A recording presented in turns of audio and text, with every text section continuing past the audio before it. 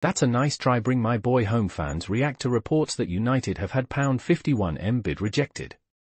Manchester United €60 million, £51 million, bid for Benfica midfielder Joao Neves has been rejected, as reported by Record.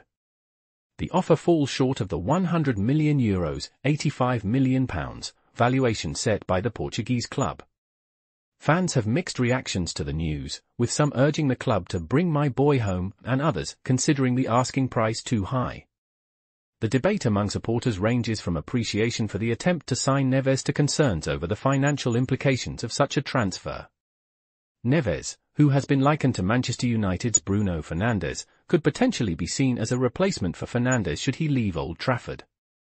With interest from other Premier League clubs like Arsenal and Liverpool, United faces competition and must navigate negotiations with Benfica to bridge the valuation gap.